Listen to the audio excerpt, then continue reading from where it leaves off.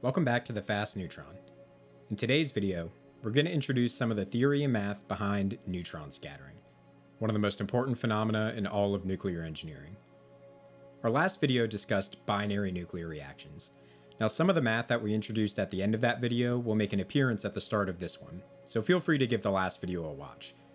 Today, we'll start by talking through the kinematics of neutron scattering and the possible energies that neutrons can take on after scattering.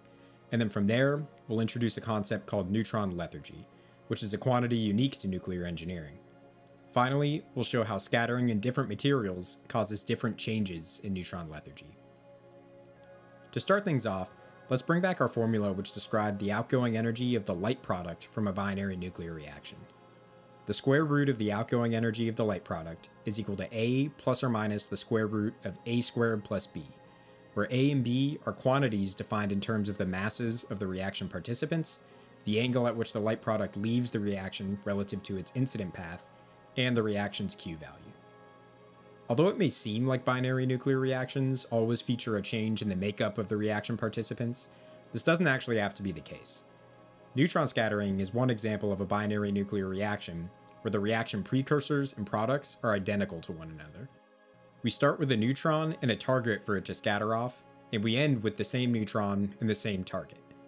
Of course, there will be energy exchange through the scattering event itself, but we aren't producing any new particles or anything like that, at least for elastic scattering. So let's label our diagram of a prototypic binary nuclear reaction to represent a neutron scattering off of a nucleus. Our projectile particle is of course a neutron, and the target is the nucleus. And then after scattering, the light product is the same neutron, and the heavy product is the same nucleus. This lets us simplify our expressions for A and B a little bit, since the projectile and the light product are identical, and the target and the heavy product are identical. M sub n is our symbol for the mass of a neutron, and big M is the symbol for the mass of the nucleus. Let's plug in our new forms for A and B, and we get this ugly equation, but we can do a little simplification to get things to look a bit nicer. First, we can factor out a 1 over m plus m sub n from the right-hand side of the equation. And then from there, we can square both sides to get an expression for E prime, the outgoing neutron energy. Now notice that the variables that can really change in this expression for a given reaction are the angle of scattering and the reaction Q value. Everything else is just some combination of the neutron and the nucleus masses, which is a constant. If we define a new constant, big A, as the ratio of the nucleus's mass to the neutron's mass, we can get these mass-based coefficients to be a little bit simpler. A good approximation that we can make here is that this ratio is really just the mass number of the nucleus. After all, the nucleus is made up of protons and neutrons, which have nearly the same mass. This approximation isn't perfect, of course, since nuclear bonding energy factors into the mass of the nucleus through the mass defect, and protons and neutrons don't have exactly the same mass, but it's close to being true. If we convert all of our mass values to be in terms of the mass of a neutron, m sub n goes to 1, and big M goes to A. Now we have a formula which is a little easier to digest. It relates the energy of the neutron after scattering to its initial energy, the angle at which it scatters, and the mass number of the nucleus that it scatters off of. Let's look at how changing the mass of the target and the angle of scattering affects the outgoing neutron energy. When I was studying neutron scattering in school, one thing that really helped me understand the kinematics of this problem was my professor plotting the angle of scattering as a function of the outgoing neutron energy. So let's do that. If we rearrange our formula to solve for the cosine of the scattering angle, we get the following expression. First, let's plot our curve for the case of a neutron scattering off of a proton. At the top right of the curve, we see that the cosine of the scattering angle is 1, which means that the scattering angle itself is 0. Here, the post-scatter energy of the neutron, E prime, is equal to its incident energy, so the neutron didn't really lose any energy. This represents a scattering event where the neutron just barely interacts with the proton, and continues on its way in the same direction from which it came. As the scattering angle grows larger and the cosine decreases, we see that the neutron transfers more and more energy to the proton. Finally, there's the case where E prime is equal to 0. This corresponds to a scattering event where the neutron transfers all of its energy to the proton and stops dead in its tracks. Now this is only possible if the neutron is scattering off of something that has the same mass as it does, so a proton or another neutron. If the target that the neutron hits is heavier than it is, this can't occur. The neutron cannot physically transfer all of its energy through a scatter to the target. If this seems weird, a good analogy is to think about billiard balls. If you're playing pool and you hit the cue ball perfectly at another ball, the cue ball will stop in its tracks and the other ball will go rolling away. However, if for some reason you decided to hit a cue ball at a bowling ball sitting on the table in the exact same manner, the cue ball would transfer some of its energy to the bowling ball, but it would bounce back at you. Another interesting thing to note here is that the cosine of the scattering angle cannot be negative, which means that the neutron can't backscatter off a proton under any circumstance. So let's plot this curve again, but this time for a heavier target. Let's bump A from 1, the value corresponding to a proton, to 2. Here, we can see that it's still possible for the neutron to lose 0 energy and continue on its original path, but it's not possible for it to lose all of its energy. The lowest possible energy the neutron can leave with comes when the cosine of the scattering angle is -1, which means the neutron bounces back in the opposite direction from which it came. Now we'll derive an expression for this lowest possible energy in just a second, but for now, let's just say it's equal to some factor alpha times our incident energy. If we keep increasing the mass of the target, alpha E gets closer and closer to our incident energy, meaning that the neutron is able to transfer less and less energy through a scattering event. If the mass of the target was infinite, this curve becomes a straight line up and down at E. This is analogous to the neutron scattering off of some immovable point. No matter what angle it bounces away with, it's going to transfer no energy at all. Now, let's quickly calculate what that minimum post-scatter energy for a neutron is. We'll assume that our scatter is elastic, so the Q value is 0. For any A value greater than 1, this is going to occur when the neutron perfectly backscatters, so the scattering angle is 180 degrees and the cosine of the scattering angle is -1. Plugging this value in and doing a little bit of simplification gives a value of A minus 1 over A plus 1 all squared times the original incident energy. This is our alpha term, and as A grows larger, it approaches 1. So now we know how to calculate the final neutron energy for a given scatter. But what is the probability that the neutron will have any one energy versus another? That is to say, what is the probability density function which describes post-scatter energies? Well, it's about as simple as it gets. It's a uniform distribution. For an incident energy E, all post-scatter energies between E and alpha E are equally likely. So the probability density function, which describes the probability per energy that a neutron scatters from E to E prime, assuming that Q is 0, can be written as follows. With this probability density function, we can calculate the average loss of energy for a neutron during a scattering event. This is just equal to the initial energy minus the average post-scatter energy, and since we have this probability density function, we can calculate its mean value by simply integrating E times that function over the function's whole domain. So we do a little algebra, and we end up with the result that the average loss in energy is 1/2 times the quantity 1 minus alpha times E, which is right in the middle of our uniform distribution as expected. Okay, now that we have a good understanding of the basic math behind neutron elastic scattering, I want to point out that a lot of our formulas here are all still dependent on the incident energy. Now this makes sense, as the amount of energy exchanged by scattering events is undoubtedly a function of the incident energy, but there is a quantity that nuclear engineers use to describe how neutrons gain and lose energy, which can make some of the math that's going to come a little bit easier. This quantity is called lethargy, and we represent it with the letter U. Lethargy is defined as the natural logarithm of the ratio of some reference energy E0 and our neutron's energy E. Now E0 is typically selected to be the maximum neutron energy that we expect to see in our system. So in a nuclear reactor, it could be the energy of a neutron right after it emerges from a fission event. Notice that lethargy is dimensionless, and it actually increases in magnitude with lower energies. Here's a plot of lethargy as a function of energy for some E0. Now this may seem like a pretty random quantity to introduce, but what's nice about lethargy is that it sort of eliminates a lot of that pesky dependence on incident energy from the formulas that we described previously. And it makes it so that you can sort of treat every scattering event as being equivalent, in some sense.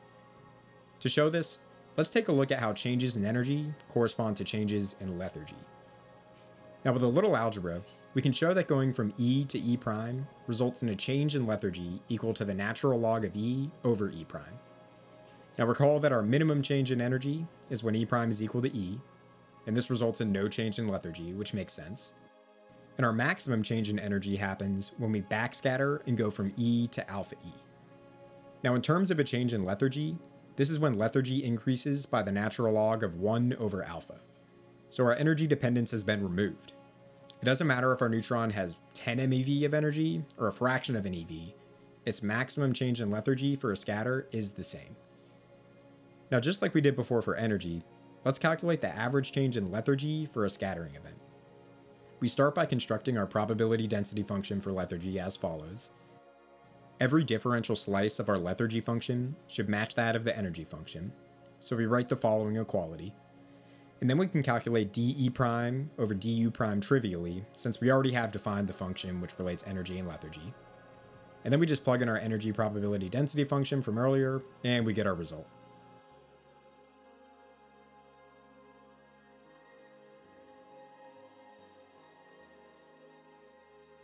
So to calculate our mean change in lethargy, we follow the same procedure as before and integrate our lethargy probability density function times u prime.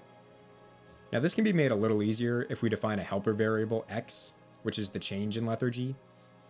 The symbol we normally use to represent the mean change in lethargy is psi, which is unfortunate because it's impossible to write in your notes. And I'll spare you a full description of the math, but with a little help from integration by parts, we can't get an answer. The mean change in lethargy for a scattering interaction is 1 plus alpha times the natural log of alpha over 1 minus alpha. So if a is 1, psi is 1, and if a is larger than 1, psi is smaller than 1. Notice that this value is completely independent of the initial lethargy. It's just a function of the mass number of the target. In a very real sense, the value of psi for some material sort of describes how effective that material is at slowing down neutrons. The closer psi is to 1, the better the material is at quickly pulling energy out of neutrons through scattering. Because there's no dependence on the initial lethargy, we can calculate the mean change in lethargy for n collisions by simply multiplying psi by n. Now this calculation would be much more involved if we tried to calculate the mean change in energy after n collisions without the help of lethargy. We can sort of flip this around and find out how many scatters we expect it will take for a neutron to go from one energy to another with the formula n equals 1 over psi times the change in lethargy, or 1 over psi times the natural log of our initial energy divided by the final energy. To wrap things up, I want to show a quick simulation which sort of proves this out. We'll do a little Monte Carlo simulation here, where we simulate a number of neutrons which all start at 2 MeV, and we'll see how many scatters on average it will take for them to scatter down to 1 EV. Our first example will be for a equals 1. This is analogous to neutrons scattering off of protons or hydrogen 1. For each energy, we'll start with a neutron at 2 MeV, and then we'll randomly sample a new energy from the probability density function that we saw earlier. We'll then repeat this process and record the number of scatters it takes to get our energy below 1 EV. Here's a quick example of how that will look in terms of our neutron energies. So our neutron starts with 2 MeV, and it looks like it took about 11 scatters to get down to 1 EV. A few more simulations seem to do about the same, but some end up taking a little bit more. Now that was just for a couple of cases, and we need to get good statistics here, so instead, let's simulate a few thousand and see how things shake out. For a equals 1, our alpha value is equal to 0, and our average change in lethargy is defined to be 1. So we start to perform our simulations, and we see that the average value for the number of scatters it took to reach 1 EV converges to about 14.47. If we analytically calculate the expected value with our formula from earlier, it comes out to around 14.5. Some neutrons took only a couple of scatters to reach 1 EV, and some took closer to 30, but on average, a neutron scattering in the best possible medium for slowing it down takes only around 14 scatters to reduce its energy by a factor of 2 million. Now, let's up our A value to 2. So the medium our neutron is scattering in is composed of particles twice the mass of the neutron itself. This could be something like deuterium in heavy water, which is used to slow down neutrons in Canadian nuclear reactors. Here, our alpha value is 0.11, and our average change in lethargy per scatter is 0.73. This is less than the previous value of 1, which shows that this material will be worse at slowing down neutrons. After a bunch of simulations, we see that it takes on average 19.83 scatters to get from 2 MeV to 1 EV. This lines up with our prediction of about 20. Finally, let's up A to 12. This could be something like carbon, which is used to slow down neutrons in most gas-cooled reactors. Here, our alpha value rises to 0.72, and our average change in lethargy per scatter drops to 0.16. Our simulation, after a little bit of time, predicts that it takes 19.74 scatters to reach 1 EV. This lines up with our prediction of about 92 analytically. These simulations prove out the fact that heavier materials are worse at slowing down neutrons.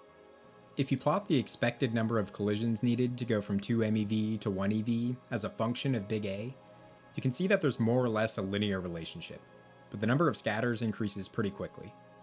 For iron-54, the expected number of collisions rises to 411, and for our old friend uranium-238, it takes on average a whopping 1,730 collisions. For reasons we'll get into in future videos, this trend has profound implications on how we pick materials for use in different types of nuclear reactors. And the materials we pick directly impact things like how efficient reactors are at utilizing neutrons, how long we can leave components in our reactor cores before they need to be replaced, and whether or not we can construct reactors to do crazy things like produce their own fuel or take nuclear waste from other reactors and use it as fuel. For now, I hope this video has given you a good introduction to neutron scattering and how it impacts neutron energies. Thanks for watching. In the next video, we're going to do a deep dive on nuclear reaction cross-sections. This will be the final stepping stone before we're ready to start introducing the basic concepts of reactor theory. See you there.